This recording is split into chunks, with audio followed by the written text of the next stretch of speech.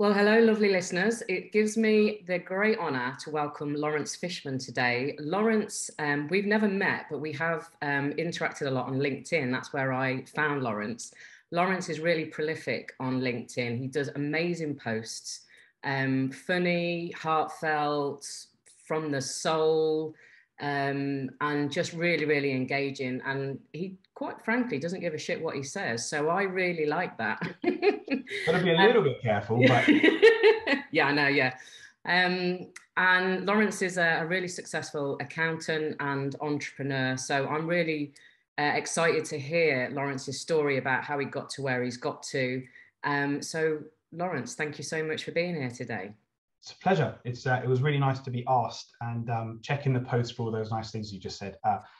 Yeah, it's LinkedIn has been a bit of a blessing for me, to be honest with you, simply because I have a remit in my role as an accountant. I have a remit to generate new business and do all those sorts of good things. And the way I used to do that was more conventionally, going out and doing the business breakfast, the business lunches, the events, all that that sort of stuff, which I miss and enjoy, and it's starting to come back. But when COVID happened, we hit a brick wall, and I had to sort of, I hate the word, but I'm going to use it. I had to pivot. I had to pivot a little bit and kind of think about how else I could get the brand out there and generate interest and business. So, plus it's fun. Yeah, yeah, absolutely. So what I love to do on these, just on these conversations really, is to understand what's behind the person and how you've got to where you've got to today. Yeah. A little bit about you as a younger guy and what your aspirations were, and has it matched up to where you are today and all of that sort of thing. And also, you know, were there any pivotal moments in your life where you made some quite, you know, strategic decisions or big decisions where life wasn't going exactly how you wanted it to go? So over to you. I'd love to hear a little bit of your backstory. So what you're saying to me is this is therapy. If you want it to be therapy, Laurence, it can be. It's always therapeutic when you talk to people about stuff. So where do I start? Okay, well, let's start by my camera just failing on me. So let me just do that to fix it. And it's fixed it. Cool. So I was a very, very shy kid, which people never believe. Yeah. Say that, but I was super shy. I wouldn't leave my mum's side. I was quite introvert, confident in my own circle, but not outside of it. At the age of 10, I was told, shall we say, that I was going to sit an entrance exam for a very good private school in London, where there was a lot of competition for places, and quite unbelievably, my dad must have paid them an absolute fortune, but somehow I got through because I was up against, you know, hundreds and hundreds of kids, and they only took on 2. So I managed to somehow sneak through or slip through the net into this private school, which was a completely different world to what I'd ever been used to. And those first few months were seriously daunting. I mean, you know, I was in a circle of kids that came from very different backgrounds to me. And I realized that it was the ultimate sink or swim moment. And I had to, again, I hate the phrase, but I had to sort of man up a little bit and kind of figure out that if I didn't harden and build a little bit of a front or a mask, I wasn't going to make it. I literally wasn't going to make it. And so over time, I grew as a person, and that was huge for me. Was I a classic academic? No. Was I bright? I'd like to think yes. But I was a typical teenage boy. I did a lot of the things that I probably shouldn't have been doing. Maybe nothing illegal. I didn't sort of rob a bank. Terrible.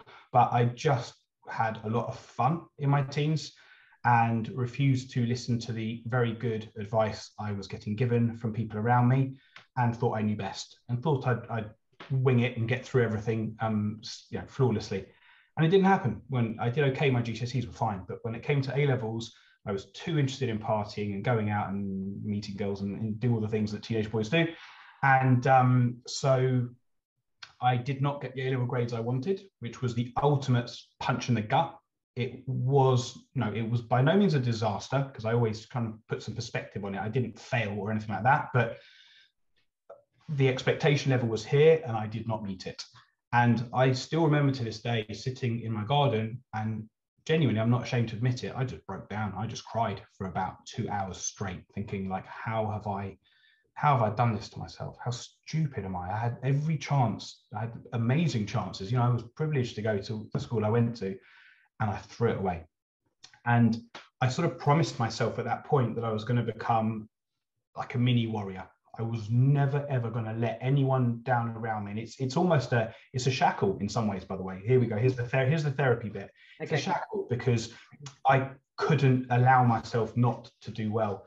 And so from that point onwards, I kind of forced myself to make a success of myself, in a nutshell. Wow. Yeah, I can relate to that because I screwed up my A-levels as well, and I ended up retaking them and still didn't quite get to where I wanted to, you know, or needed to be. Yeah. So yeah, I can relate to that because it's what we do, isn't it? Too much time enjoying ourselves or whatever.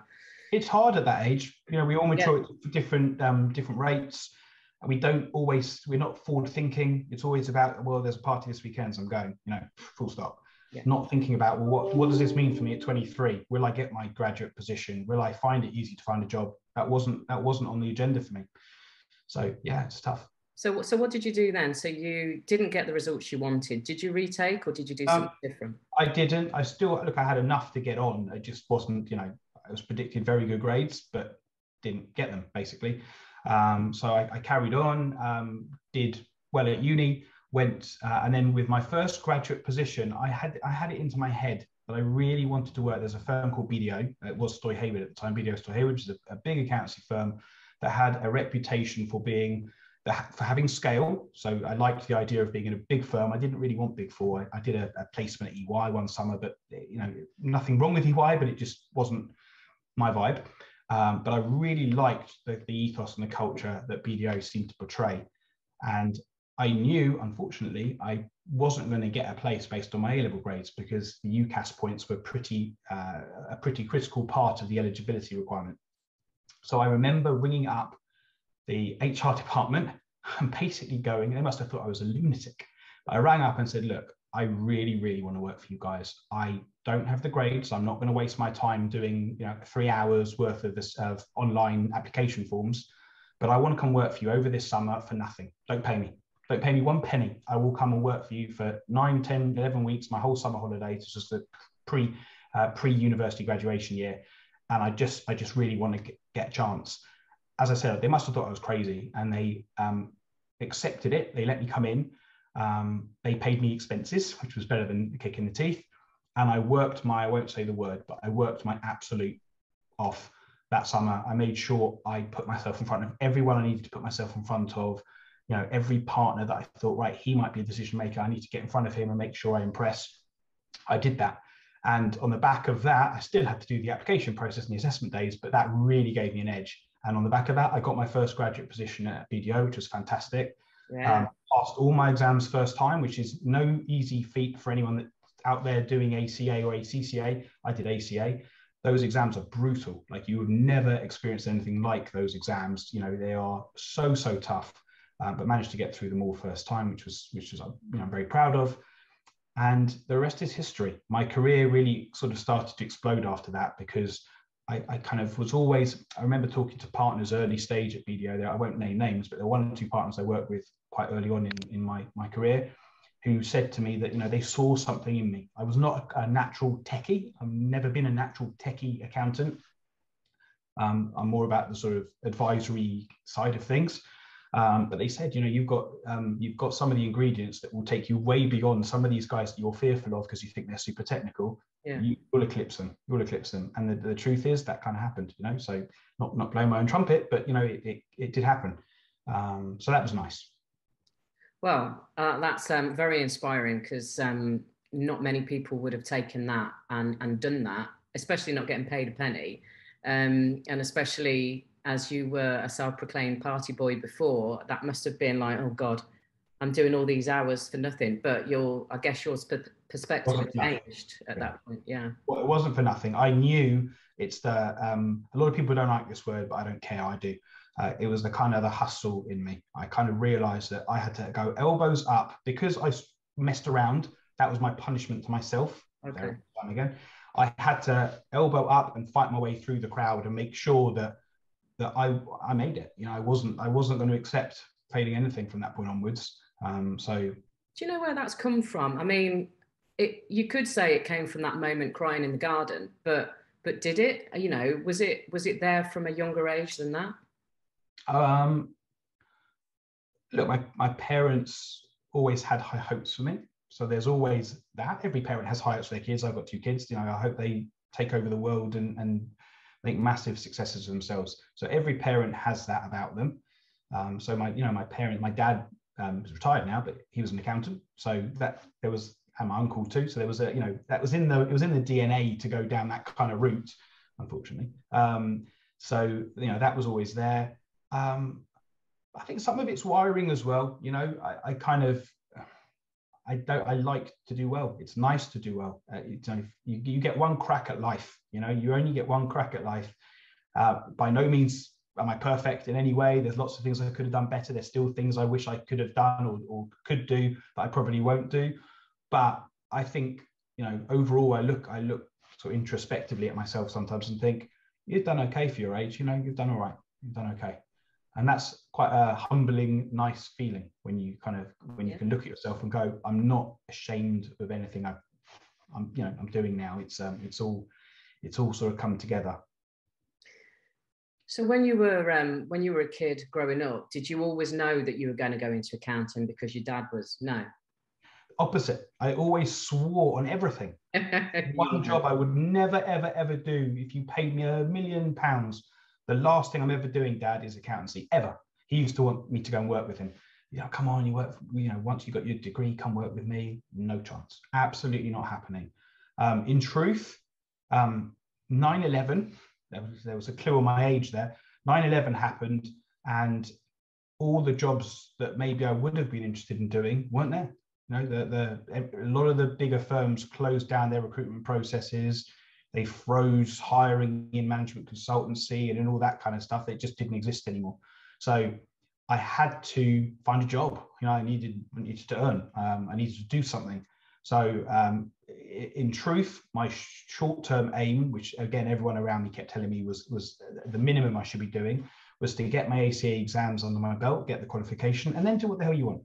You want to go and be a gardener or do whatever, not that I did, but whatever you want to do after that, you can go do. But get your ACA first. It's a foundation. It's something you can fall back on. No one can ever take that away from you. And I did have moments after qualifying where I thought, what's my next move? I went traveling for months on end just to kind of try and find myself, or whatever people do when they go traveling.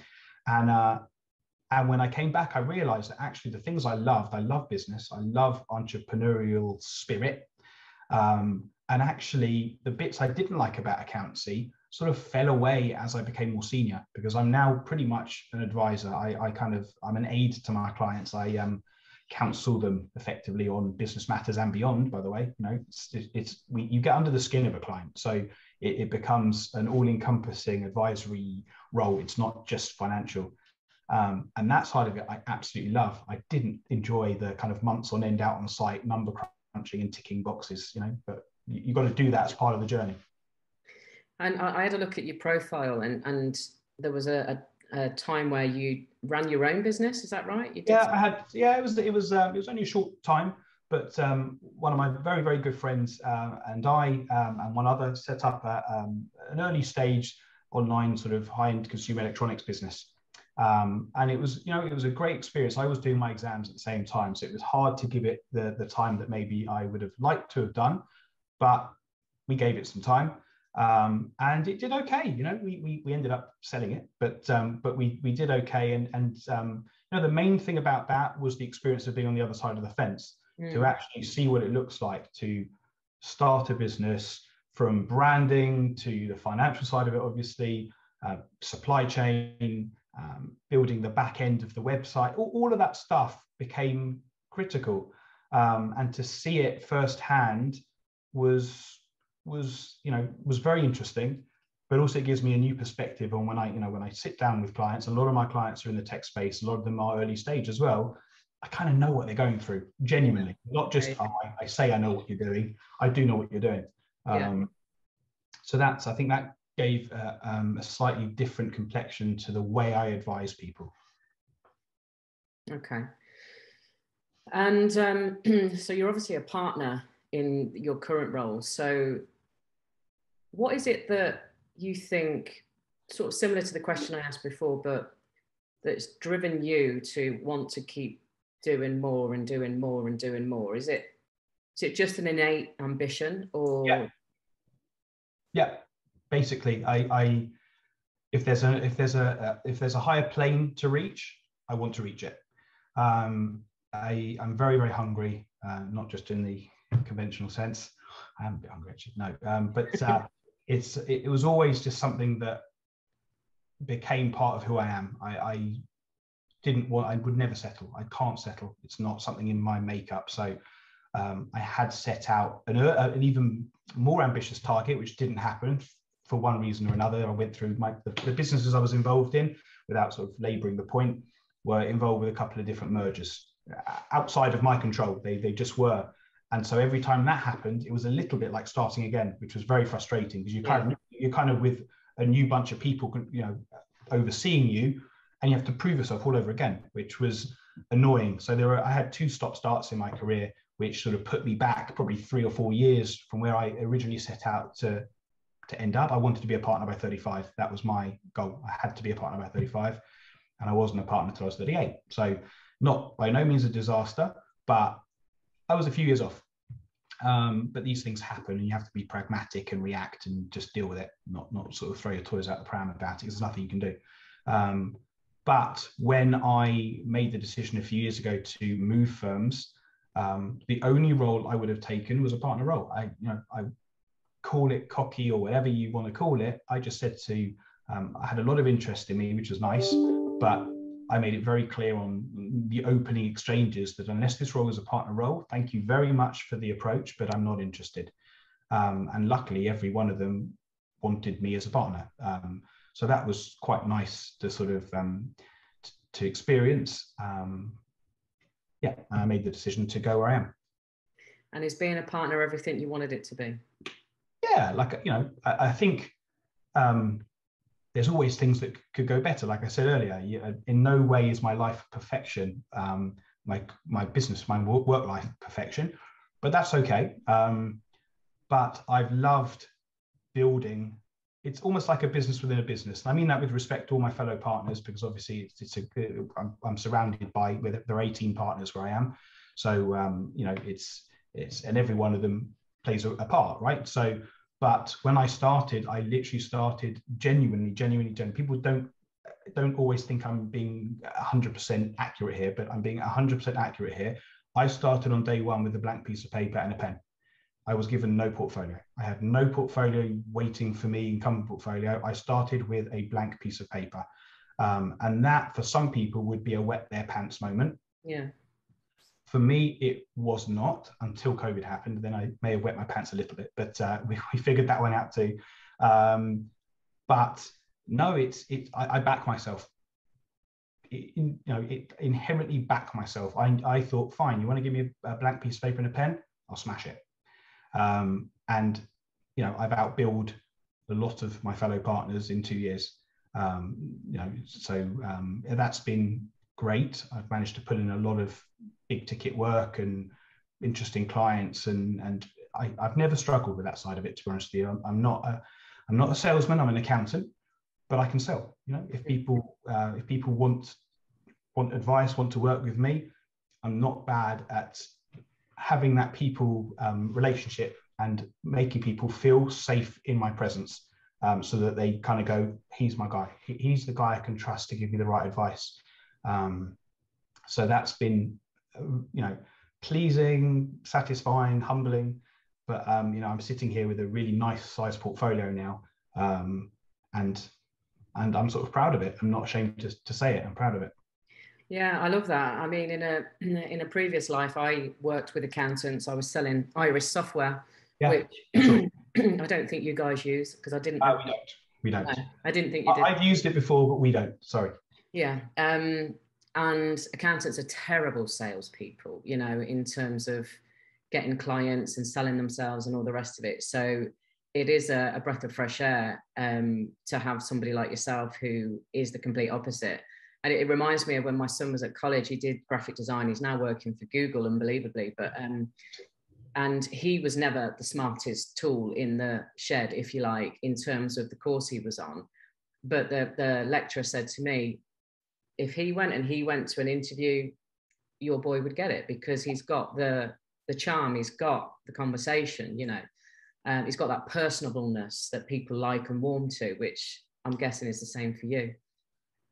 Yeah, it's so cliche, but people buy from people. You know, it's everyone says it and they roll it out like it's a catchphrase, but it's just bloody true. You know, it's and you know, I'm quite lucky that in my space, on the whole, because there's plenty of, especially on LinkedIn, there's a couple of really, really personable accountants on there who I like following. But on the whole, accountants are not known for being overly comfortable in their own skin. You know, they are classic techies, backroom boys, people that will number crunch, but put them in front of a group of people and they may not feel so comfortable. For me, that's never really been, well, as a kid it was, but you know, my adult life, that's never been an issue. I'm quite happy to work a room. I enjoy doing it. I don't find it difficult.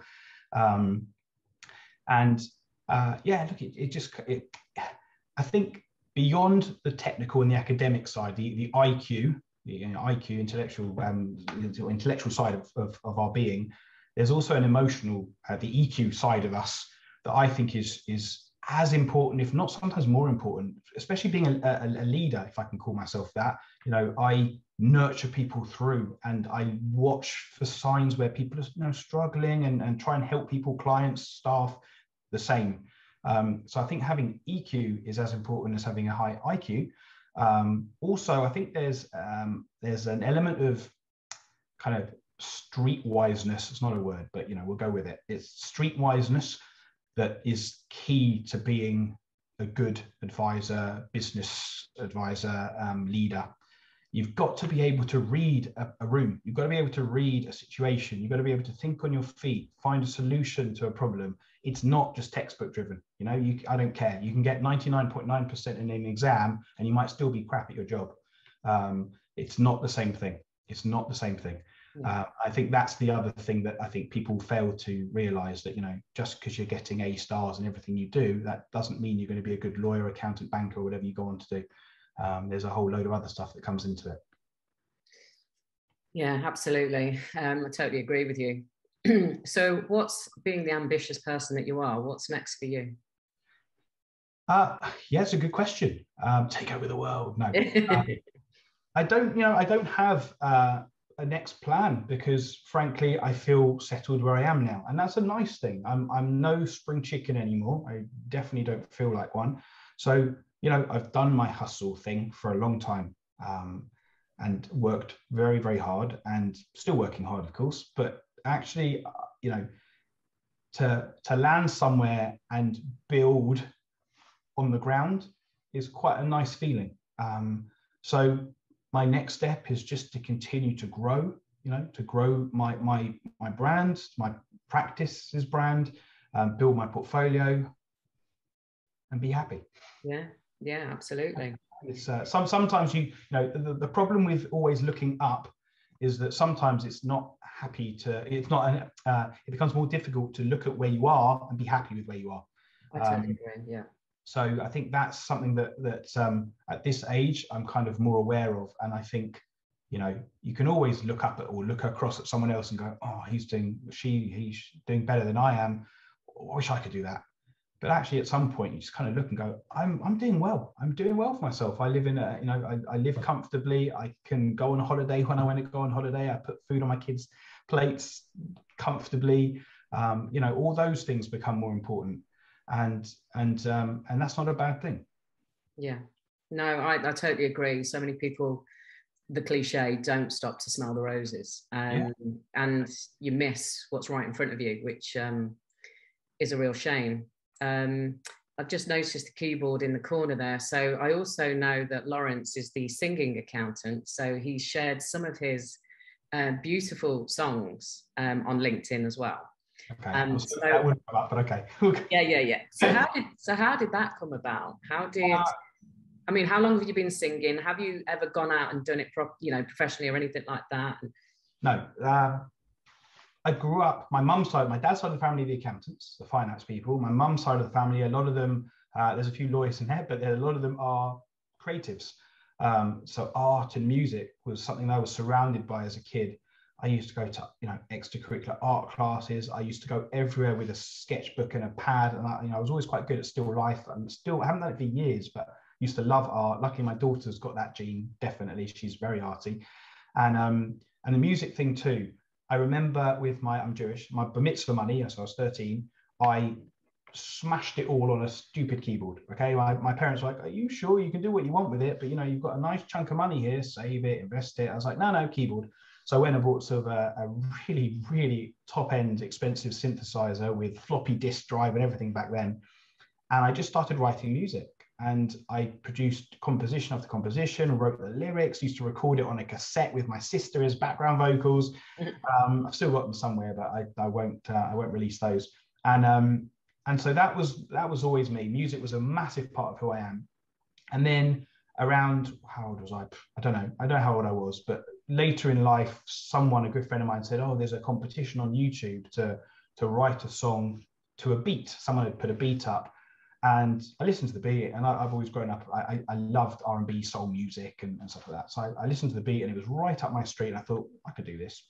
And I wrote a song and recorded it, and went to bed that night, woke up the next morning, and I had, hundreds of thousands of comments and likes and followers. And I just thought, okay. And so my online presence there as well grew very, very rapidly. And my channel went sort of a little bit viral. I ended up on CNN and Not for Killing Someone, which was much to my parents' relief. It's one of the videos I was involved in was one of the most viral videos of 2010, I think it was. So that was always something I loved. And again, a bit like LinkedIn, I built a community online for another time. I seem to be okay at doing that. I built a really nice community on that particular platform. But life gets busy. I got married, had kids, and so I didn't have time for it anymore. And if you take your eye off the ball, consistency is so important on social media. So if you take your eye off the ball, you go back 6-7 months later, everyone's gone. Literally. Oh, really? Well, they're still there, but there's always a new flavor, and that's fine. I'm not sad about it, but that just happened. But during lockdown, I did have a little bit more time on my hands, and I got out my keyboards and the mic, and thought, you know what? Who cares? I don't care. I don't mind people judge me. I'm not interested. I'm not doing it for any other reason other than I want to do it. And if people like it, cool. If they don't like it, cool. And so I, much to the surprise of a lot of people, including probably my partners, I decided to just stick a video up, and the reaction was really good. And so every now and again, I just drop another one. And it's become a little bit like another catchphrase for me, but hashtag singing accountant is one that people know me for. And I even, it's weird because obviously as a partner and an accountant, to get song requests in my inbox every now and again is like, okay, all right, we'll go with it. So that's amusing to me. I kind of find that makes me chuckle. So have you still got the YouTube channel? Because if you have, I'm subscribing. I do. I'll send it to you separately. Yeah. Okay. Cool. On a separate cover. I do have it. I try and keep it separate to my professional life, but it's become harder now because obviously now that I've shared it on LinkedIn, a lot of people have. There's a lot of quasi FBI people out there who very quickly managed to find it online and sort of went, "Oh, that's you, isn't it?" Yeah, that's me. Yeah. Yes. So it is still out there. I don't really do anything with it anymore, but I haven't deleted it, so it's still there in the ether. All right. Cool. I'll check that out. Well, yeah, I mean, what I was going to ask you, and I don't know how you feel about this, but when I do this podcast, I was thinking about just doing a little snippet of your singing within it. You can, if you want to, that's fine. If you'd share like a bit of a video with me, and then I can just slice it in, and then we can have it. That's absolutely fine with me. It's out there anyway, so it's not like I'm not hiding it from anyone. I could probably take one from YouTube. No, that's fine. No, I can share. I'll share it with you. All right, cool. One's on LinkedIn. I can send you one. That's not a problem. I wasn't being difficult. You can have it for sure. I'll share that with you. Cool. And the other thing I wanted to talk about, which we talked about before we started recording, was Laurence saved a dolphin. this year. What was it, about 2 or 3 months ago? Yeah, it was in August. That was... Tell the story, tell the story. Oh God, I think everyone's bored of me going on about my dolphin adventure, but I'll say it one more time for anyone who's heard this, and probably everyone's heard this, but yeah, I was on holiday in Spain, and I have this sort of terrible affliction that I get up early every day, even on holiday. I can't help it. My body clock absolutely sucks. So I was up 5:30, 6 o'clock, and rather than sit staring at the wall, especially when you're somewhere beautiful, Marbella is like a second home to me. So kind of walk down to the beach in the darkness, which sounds a bit weird, but I do it. And I just walk along the beach until sunrise, which is like an hour and a half later. I just walk up and down the coastline. It's a long coastline, and just breathe in the sea air. And I just love it. It's a great way to wake up, a really sort of, what's the word I'm looking for? You rebalance doing that. It's a nice way to start your day. But on that particular day, I woke up and shock horror, because Marbella, Costa del Sol, it doesn't happen often, but it was absolutely storming. It was pouring with rain, lightning, thunder, pitch black because there was no moonlight or starlight in the sky. But I still thought, sod it, I'm going for a walk. And so I walked in the rain along the same beach I walk every morning. And on this particular morning, I heard something flapping in the darkness. I couldn't see it, it was pitch black, but I could hear something sort of splashing. And I thought, oh, that's weird. Put my phone torch on and shone it in the direction where I could hear the splashing. And I just saw a fin. And as I said to you offline, I did panic a little bit, because I did think to myself, I'm going to be the first person eaten by a shark on land, which would have been novel. But as I got closer, I had to get quite close because, as I said, it was really, really dark. I realized a dolphin had, obviously maybe in the storm, it was a baby dolphin, but still, big enough, had obviously injured itself, maybe in the waves or whatever, and was beached on the rocks, was bleeding a lot as well. And I grew up, I love dolphins. I grew up sort of being completely obsessed with them. I swam with dolphins in Israel, and I just I had them on my wall, posters of dolphins on my wall, Athena posters, love them. And so it was like a magical moment for me. But I looked around and thought, there is no one for miles. Everyone's asleep. No one's up at 5:30, 6 o'clock in the morning. No one does that apart from, so that wasn't an option. There was no light. There was no lifeguard. I kind of thought, well, this dolphin is going to die if I don't save it. There's no choice here. I need to try and save this. But it wasn't, I'm not going to lie, it wasn't easy. As I said, I couldn't see. It was bleeding a lot. There was blood in the water. I watched Jaws as a kid, and I'm still scared stiff of going into the sea and being eaten by a shark. So I was convinced that was going to happen. And it was just one of those like out of body experiences where I was kind of one-handed, because I needed to be able to see, and I recorded it for my kids because my kids also love dolphins. They would never ever have believed me in a million years if I'd gone back and gone, Daddy just saved the dolphin. So that had to happen. But it took me the best part of, I reckon, 45 minutes on and off. The video's only like 2 or 3 minutes because I just cropped it. But it took me ages to try and save it, because every time it tried to swim out, the waves were rough, the sea was rough, it just kept crashing back onto the shore. But the happy ending is that it did swim off in the end. I saw it swim off. So it you probably got eaten by that shark as it swam off. Oh no, don't say that. Trying to get away from. But no, look, from my point of view, what a magical moment to have a dolphin I was looking in its eyes, to look back at me kind of going like, help, save. It was incredible. Honestly, one of the most amazing experiences of my life. It was incredible. You believe in manifestation, I presume? 100%. I've manifested so much in my life, I cannot tell you. Yeah. The power of just willing something. I'm not going to tell you all the things that have happened, but so many things in my life have just been me going, this is happening. Yeah. No, it's just not. It's not happening. It's happening, even if it's completely beyond. I don't want to come across as sort of showy offy, so I'm not going to tell you what happened. But there's at least 2 or 3 things where everyone was like, there is no chance of that happening, Laurence. You got no chance. And every time it's happened, just through absolute kind of no way this is happening. Well, now you've piqued my interest. So what I was going to say about the manifestation is your obsession and love for dolphins. I mean, who else walking along the beach at that time in the morning to find a dolphin that needed your help? You manifested that, right? Because of your your love, your connection, your being. So that was always going to happen at some point. Maybe. I believe in sort of fate as well. So that, that had somehow that was meant to happen. Yes. So come on, you've got to give me one of these experiences where you've manifested something.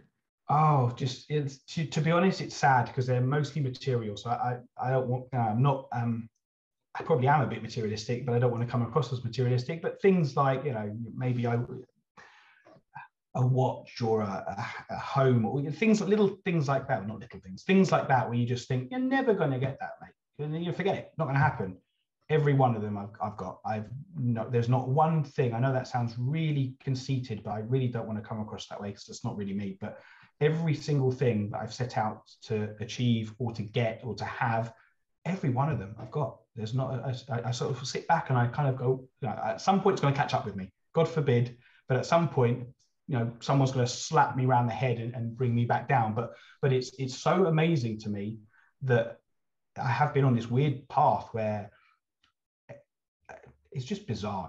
So sometimes you just think there's someone up there. I don't know, I'm quite spiritual in that sense. So yeah, there's someone up there. Okay, me too. So there's someone up there that's kind of willing me to get that, or helping me along to make sure things happen, because you sometimes look at it and go, the odds of me getting this particular thing is 1 in a million, and I still get it. And you're kind of going, what's that? I should buy a lottery ticket, really, shouldn't I? But, yeah, absolutely.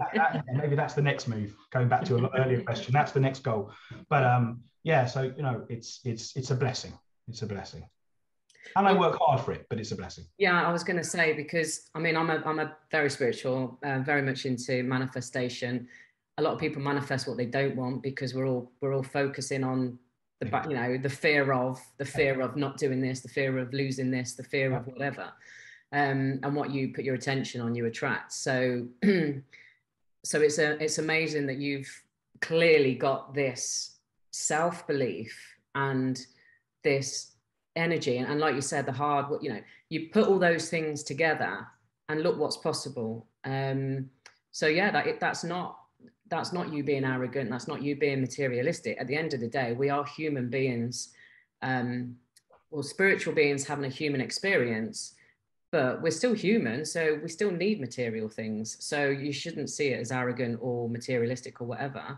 Why shouldn't you have a nice house and a nice life and nice holidays and all the rest of it, And people will aspire to that. So that's why I was interested to know sort of what you've done, because I don't see it as arrogant. I see it as inspirational, and more people should take a leaf out of your book in terms of, look, focus on what you believe in yourself, because a lot of people don't.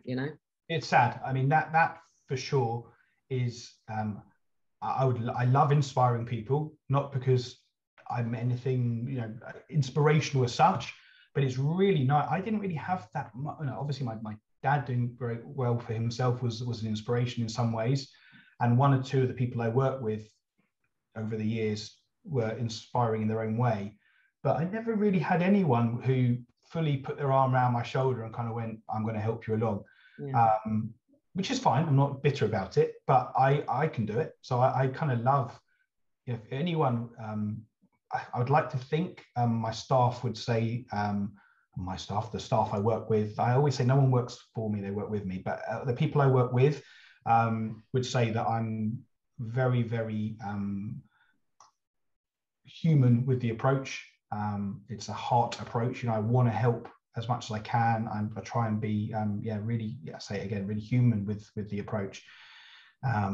So in some ways, in that sense, I'd like to think that I'm inspiring for some of those guys who want to be future leaders. And we've just promoted 3 partners actually, and I definitely helped at least one of them through some challenges. I think that's a nice, that makes me feel good when I go to bed at night, sort of think, I help them. Brilliant. Okay, well, I always like to finish these conversations with any pearls of wisdom that you might want to impart for the audience. Oh God, you're asking me for wisdom. Wow. Nothing that I haven't said already, to be honest with you. It's just, we get one crack at this. Be human, be humble, be kind, be nice to the people around you.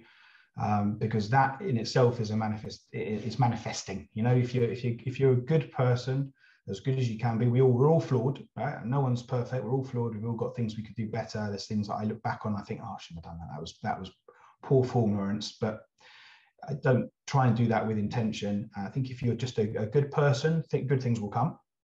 Work bloody hard. You know, there's a lot to be said for that hustle I mentioned earlier, and aim high. You know, it's yeah, I think if you aim high, it's cliche, but if you aim high and you fall just a little bit short, you still hit high. Yeah. And I think a lot of people are scared to push boundaries in life. They just don't do it. I think the other thing, which is something that I've discovered in myself the last year or two, is be authentic. I don't care anymore. I really don't care anymore. I'm almost militant about it. I'm very comfortable in my own skin. I'm pretty thick-skinned as well. If people don't like me, I get a lot of abuse. You know, even on LinkedIn, a couple of my posts, you know, ended up with 200, 300 direct messages telling me what a bleep I am. I'm sorry people feel that way. I don't think I am, but people will, you know, for every 10, 15, 20 who like what you do, there'll always be one or two that don't. Yeah. It's fine. It's okay. You know, you do you, I'll do me. So I think that's another thing. I think being comfortable in your own skin and being authentic to who you are, you'll be a much happier person being that way. If I fell into the trap, sorry, one last point. So I fell into the trap early in my career of wearing a mask. I felt like I had to conform to something that I felt the people around me wanted me to be. And I can fake it for Britain. You know, I could, if you want me to stick on an Eton accent, I can do that. You want me to, you know, be a certain very corporate type of guy, I can fake it. But it's just not who I am really deep down. And it took me a lot of years to figure it out that actually makes no difference. People react and respond better to you for being you than for being something that they think you want to be. Yeah. So yeah, and that's it. Those are my pearls of wisdom. Not great. No, they are great. They're perfect. Absolutely. And you know, one of my core values is authenticity. So and it is hard to be yourself. You know, I'm quite direct, and you know, that rubs people up the wrong way. And I've got to an age, I guess it comes with age and wisdom and all the rest of it, but I don't care. No, I don't care. It's very liberating that. Look, as I said right at the start of the conversation, I've still got to have a safety net there as well, because at the end of the day, I'm a professional. So I still have to rein it in a touch, but not to the point where I lose the authenticity in my approach. So yeah, there's a boundary that I won't cross. But I agree with you. Say it as it is. Say it how you feel it should be, and people will either react well to it or not. And that's life. Perfect. So, Laurence, I've loved this time with you. If people wanted to know more about you or connect with you, where would you like people to find you? I mean, LinkedIn is my second home these days, to be honest with you. So anyone who doesn't already know me and wants to. The three things I'm known for really are, well, other than obviously being an accountant, are humour, suits, and singing. So, you know, those are my three USPs. If any of those things sound of interest, add me or connect with me. And I always try and reach out to everyone I connect with on a personal level to say hey. So hopefully that will, you'll enjoy it. Perfect. Well, thank you so much again. And just thank you. And I know the listeners are going to love this. I hope so. Everyone have a really good weekend. And it's been a pleasure meeting you properly, Mel. Yeah, you too, Laurence. Thank you. No problem. See you soon.